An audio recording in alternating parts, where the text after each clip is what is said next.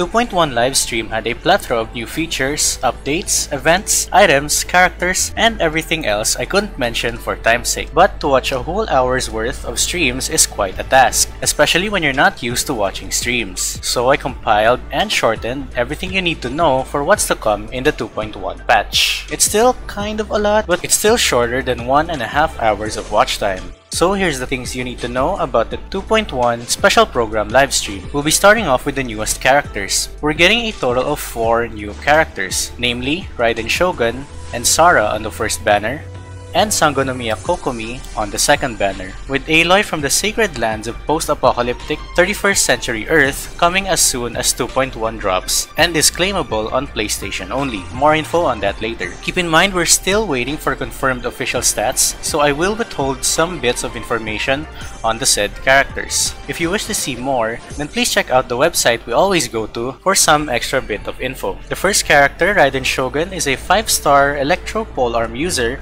focused on energy recharge and quick burst DPS. She can also provide off-field damage and restore her team's energy with her ultimate. Her elemental skill, Transcendence Baleful Omen, deals electro damage and grants nearby party members an Eye of Stormy Judgment. This Eye of Stormy Judgment will deal coordinated AoE electro damage with the active character and increases burst damage of your team. Her burst, Secret Art Muso Shinsetsu, changes her weapon from a polearm to a sword and deals electro damage with every attack and cannot be infused. Whenever she hits an opponent, she recharges energy for her team and gains electro-charged immunity, as well as interruption resistance. And every attack the Raiden Shogun deals in her burst mode is considered elemental damage. Her passive, Enlightened One, increases her team's energy restoration in burst form and gets an increased electro damage bonus for every 1% of energy recharge after 100%. So be sure to build and save those ER pieces if you're pulling for Raiden Shogun. The next character is going to be Sara Kujo. She's a 4-star Electro Bow user that can provide your team with damage buffs and energy recharge, as well as packing her own punches herself. Her elemental skill, Tengu Storm Call, dashes back and gains a Crow Feather cover. She can then use this Crow Feather cover by charge attacking, and whatever is hit will leave a Crow Feather, triggering the effect Tengu Jurai Ambush that deals AoE electro damage and increases attack for nearby characters. Unlocking the passive talent, Decorum, will restore energy to her team based on her energy recharge whenever Tengu Jurai activates. Her burst, Subjugation Koko Sendo, strikes an area with AoE electro damage and spreads out more lightning strikes, dealing even more electro damage. The lightning strikes are spread into 4 directions. Both the main lightning strike and the secondary strikes will increase the attack of the active character in its AoE. However, each individual effect does not stack, and the time limit and attack bonus gained will only be applied by the last Tengu Jurai buff. The third character, Sangonomiya Kokomi,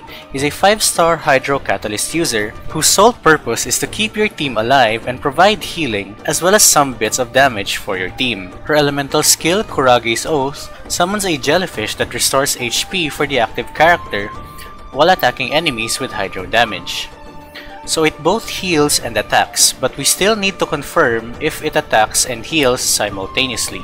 Her burst, Myriad Ascension, deals Hydro AoE damage and increases hers as well as her jellyfish's damage. Unlocking the passive Princess of Watatsumi reduces stamina consumed when swimming. To solidify her role as a non-DPS character, she has a negative 100% base crit rate, so any crit and crit damage stats are basically useless on her. She does, however, benefit from healing bonus items and artifacts. And the final character, Aloy, which is a 5-star Cryo Bow user who seems to sit between main DPS and support DPS role. Her elemental skill, Frozen Wilds, throws a bomb at a targeted location, keywords targeted, much like Baron Bunny, and deals AoE cryo damage. After exploding, it then scatters small freeze bombs, dealing more cryo damage when it gets in contact with opponents. The smaller bombs also decrease your opponent's attack. Whenever she throws her bomb, she gains a coil stack that increases her normal attack damage. After 4 stacks, she then gains cryo damage to her normal attacks. In her passive Strong Strike, she gains a constantly increasing cryo damage after the 4 stacks. After unlocking the talent Combat Override, she increases her team's attack at maximum stacks. Her burst, Prophecies of Dawn, throws a cryo power cell and shoots it to deal large AoE cryo damage. Now to unlock her, you'll need to be at least AR20 and will need to log in to a PS4 or PS5 console. That's the only way to obtain her if you want her right away, as early as 2.1. After that, she can be unlocked in 2.2 on any platform. At number 2, we'll also be getting the new quest lines, Imperatrix Ambrosia for Raiden and the Dracena Somnolentus quest for Kokomi. This is basically personal character quests for both Kokomi and Raiden, meaning we'll be getting into a more in-depth story of Kokomi's side and Raiden Shogun's side of the conflicts, as well as a better look at both their goals and plans and the motivations behind their actions. Anyone who's gotten a headache for what the heck Raiden's actually doing and why she does it, as well as how Kokomi and the Resistance came to be, will be very glad to do these quests. At number 3, there'll be 2 new 5-star weapons coming to 2.1, and it'll be following the new character banners Raiden Shogun and Kokomi. The Engulfing Storm, or the Sod Trimmer as we all call it,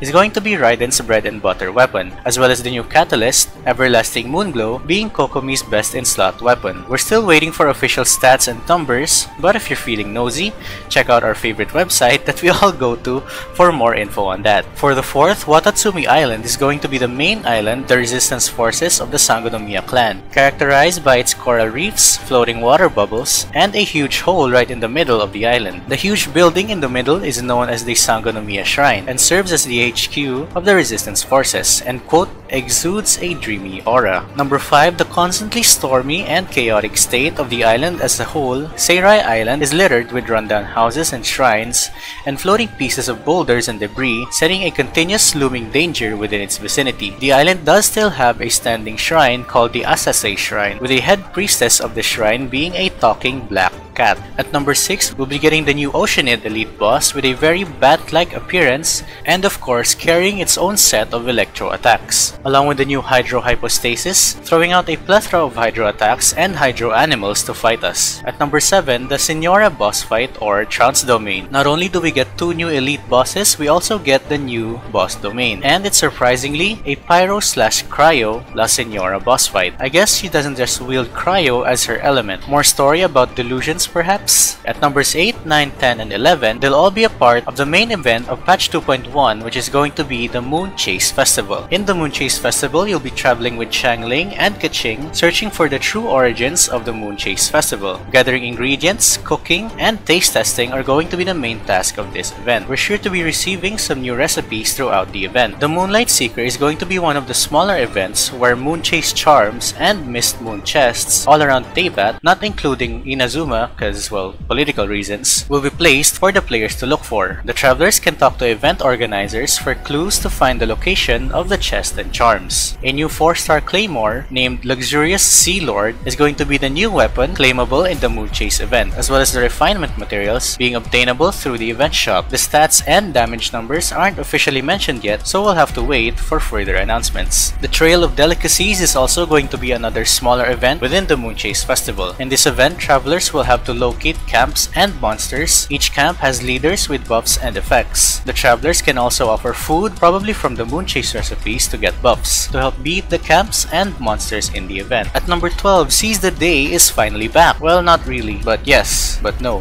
whatever.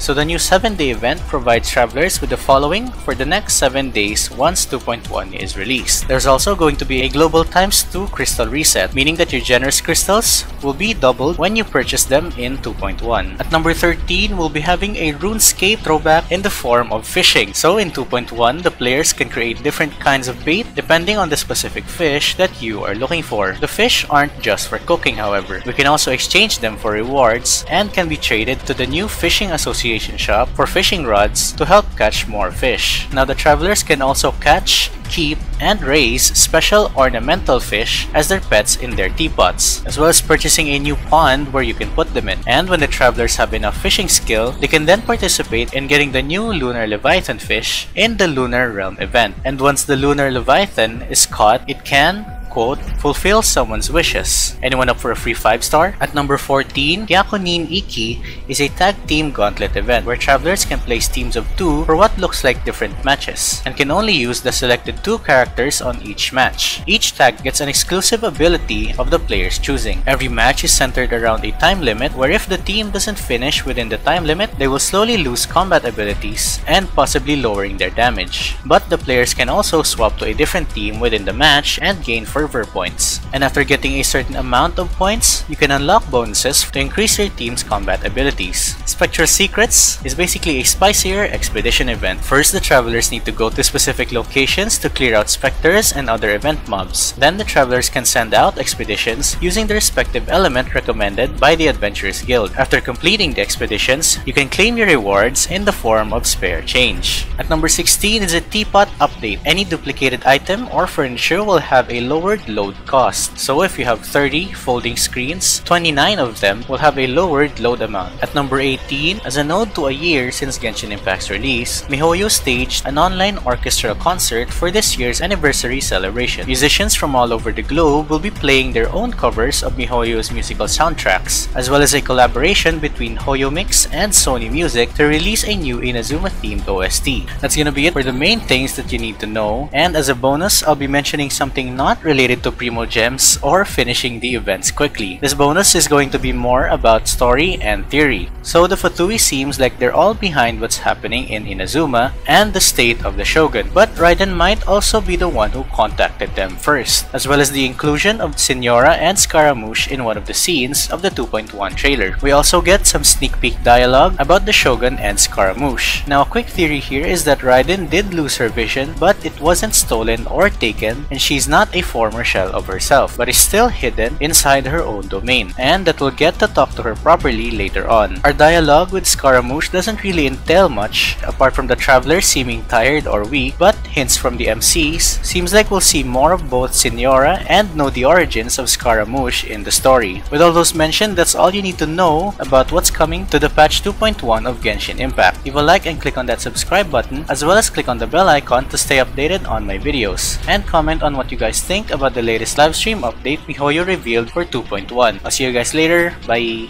Outro party... Nars na ba? Okay. At this time, finishing recording, it's 3 AM, and I haven't played Genshin Impact yet apart from my dailies. Though I did condense my resins, and weirdly enough, the live stream schedules were pretty crazy, pretty messed up, and we had to watch like 30 minutes of the CN stream before the English stream went up. So yeah, that's pretty weird. Anyways, I'm gonna bed for now, and I'll see you guys in the next video. Paalam!